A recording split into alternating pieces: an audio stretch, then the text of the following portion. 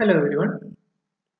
Today we will see about a disease, systemic lupus erythematosus (SLE). As it is an autoimmune disorder, so as a preamble, in this part mainly we will see what does it mean by an autoimmune disorder, how it happens, and certain theories, nothing but the causes, pathogenesis, types of autoimmune related disorder, and in forthcoming second and third parts we will see systemic lupus erythematosus in detail. Myself Dr. Anandas, Assistant Professor, Department of Roganidhana एवं विकृति विज्ञान, Global Institute of Ayurveda, Rajkot. First of all, what is an autoimmune disease? Or we used to hear or we used to say certain diseases are autoimmune related diseases or disorders. So it has been made out of two coin terms, auto and immune. Nothing but autoimmune. Auto means self, immune or immunity means resistant to a particular infection or body's mechanism. It's a mechanism which will be fighting against particular infection or particular foreign bodies, against a particular foreign bodies. So it's a cell resistant to a particular infection or to a particular microorganisms, nothing but foreign bodies which is invaded into our body. So wherever some kind of hindrance or some kind of defects are occurring with respect to this autoimmunity, certain diseases will be manifesting, and those kind of diseases we will be called as autoimmune related diseases or disorders. So here SLE is an example of, is one among the example of autoimmune related diseases. Wherever there is a defect of this autoimmunity or the body cannot resistant bind to a particular infection which is or against the microbes or against the foreign bodies which is invaded into our body. We know all these terms already. Antigen means a foreign substance which induces immune response in the body. That is antigen. Where antibody, which means it's an immunoglobulin which is produced due to the entry of specific antigen. So antigen and antibody, these are the differentiation point or differentiating point in between antigen and antibody. Where antigen is a foreign substance which induces, this can induce the immune response in the body. Wherever antibody, when it will be produced, it's an immunoglobulin, nothing but antibody is an immunoglobulin which will be produced due to the entry of a specific antigen. So wherever there will be an entry of specific antigen in our body, antibody will be produced out. Immune response to one's own antigen. Likewise, on healthy cell is called autoimmunity. So within the body or within the body of the patient, immune response will be taking place towards one's own antigen. That is autoimmunity, self-immunity. The blood cells in the body's immune system help protect against harmful substances. We have seen in previous slides certain factors or certain materials which will be helping for enabling with this autoimmunity. So the blood cells in our body or in body's immune system will help more to protect against harmful substances. They will act as a protecting barriers. Examples include bacteria, virus, toxins, cancer cells and blood and tissue from outside the body. These substances contain antigens. So these are the foreign substances like bacteria, viruses, toxins, cancerous cells and blood and tissue from outside the body. So this will contain specific antigens. The immune system produces antibodies against these antigens that enable it to destroy these harmful substances. So depends upon the normal activity, normal autoimmune mechanism, our immune system, our body's immune system will produce certain antibodies against these antigens or against these foreign bodies which will be contained with these kind of antigens.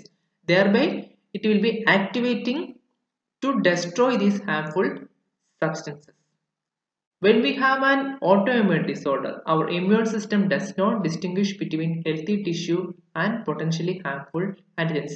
This will be the main problem here.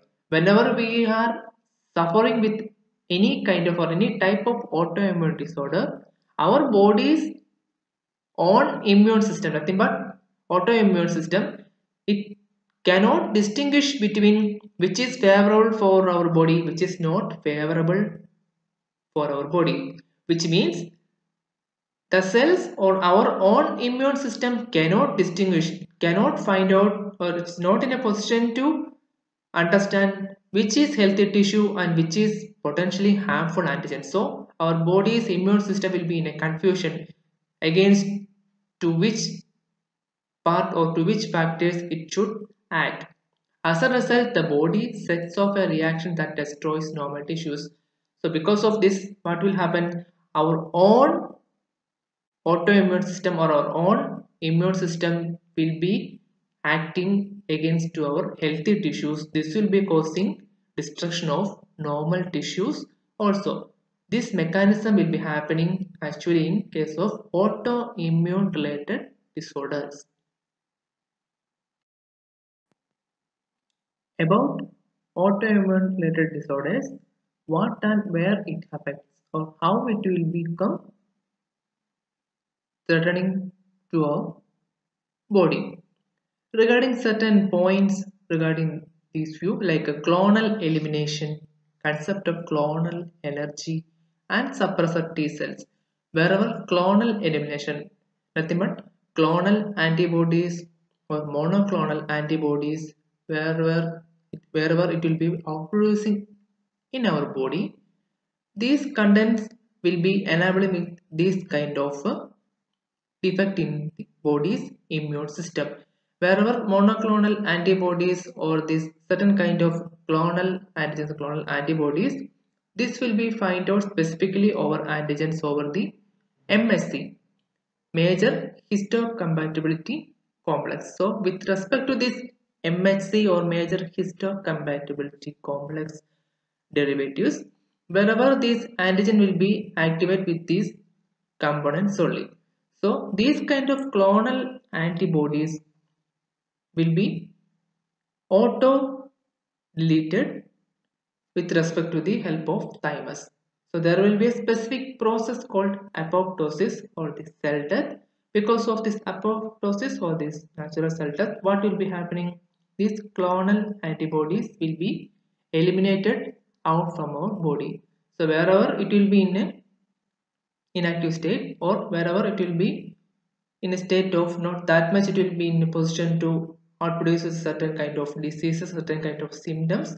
These clonal antibodies or these kind of antigens will be associated with the thymus gland, and whenever this uh, thymus related cells along with the help of MSC will be going with the action of clonal deletion or clonal elimination. So this kind of more reaction or more reactivation of these kind of clonal antibodies will be eliminated. So wherever it will be occurring with this kind of condition, this can be eliminated. It will be automatically eliminated out from the body.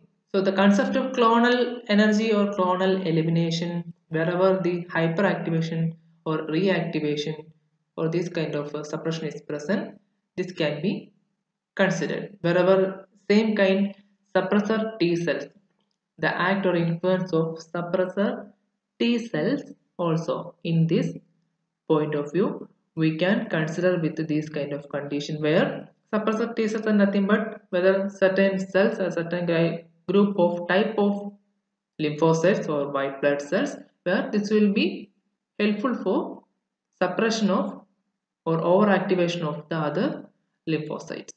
So this much things, if at all any kind of defects which will be happening with respect to the clonal elimination, wherever still these kind of clonal antibodies are present with the overactivation or more activation within our body, where the proper clonal antibodies elimination clonal deletion is not happening, along with defect with respect to the suppressor T cells will be present.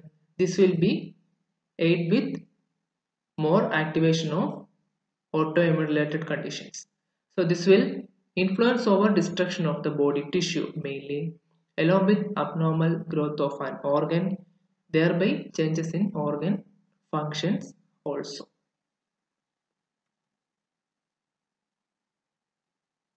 So how can we diagnose these conditions, specifically any kind of autoimmune related conditions? First of all, proper and thorough examinations needed in order to rule out with certain type of signs and symptoms. So there are different sets or different examples are there with respect to organ specific, organ non-specific, different types of autoimmune disorders are there. So first of all, in order to find out with the specification or specific area of the body, it should be find out completely through the complete thorough examination. Thereby we can go with anti-nuclear antibody test as it is related to antigen antibody mechanism. Further auto-antibody test we can find out whether the production of this auto-antibodies, complete blood count, comprehensive metabolic panel whether this also will be contained with the 14 specific tests with respect to the glucose content of the blood along with the protein content, some other influence of metabolites. So here it will give specific information regarding the metabolism of the body with respect to the certain assessment of blood parameters.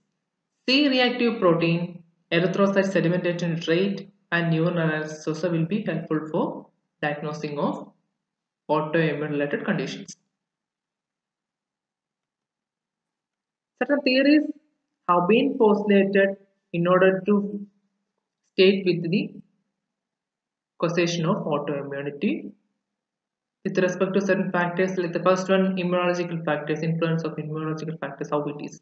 Failure of immunological mechanism of tolerance initiates autoimmunity. So wherever there will be a defect within the body is happening, in order to counteract against the infective conditions or against the microorganisms, role of immunological factors will be foremost point out there. So wherever there will be any kind of failure of immunological mechanism, the immune mechanism of body is failed to act against certain infections, there will be chance of manifestation of autoimmune related conditions. Genetic factors. There is an increased expression of class 2 HLA, human leukocyte antigen. Within that, second varieties type of class will be causing this kind of antigens on tissues involved in autoimmunity will be formed out with these kind of pathogens. Increased familial incidence within the family, if you consider throughout the family or throughout the lineage, wherever this a specific kind of disease runs from since from the parental side or from the previous history, family history, there you can consider with the genetic factors also. Role of microbial factors like infection with the microorganisms, particularly viruses, specifically Epstein-Barr virus, a specific virus which will be affecting the human body through saliva, mainly contact with saliva, and most of the patient symptoms will be disappeared in this condition. That is Epstein-Barr virus type of condition, and less so often bacteria. So it will be very less in bacterial conditions also, like streptococci, like bacterial conditions or bacteria affected situations. So these 3 points, whether in the environment of or the pathogenesis conditions, autoimmune conditions, a failure of immunological factors or failure of immune mechanism of body, genetic factors throughout the genetics, if you consider with the familial history and role of class 2 human leukocyte antigens, increased expression of this kind of specific category of antigens and increased familial distance, along with the microbial factors, infection or exposure with the certain kinds of viruses rather than bacteria. Mainly, autoimmune related disorders have been classified as 2 types: organ specific and organ non specific diseases. We will see in upcoming slides what does it mean by organ specific and what does it mean by organ non specific with specific examples. organ-specific diseases, the autoantibodies formed react specifically against an organ or target tissue. So wherever autoantibodies will be formed up due to because of this kind of defect in autoimmune system, these autoantibodies which were already formed within the body will react specifically against an organ. So there will be a specification of attack. The antibodies will be acting against a specific organ or against a specific target tissue. The tissues affected area of endocrine gland.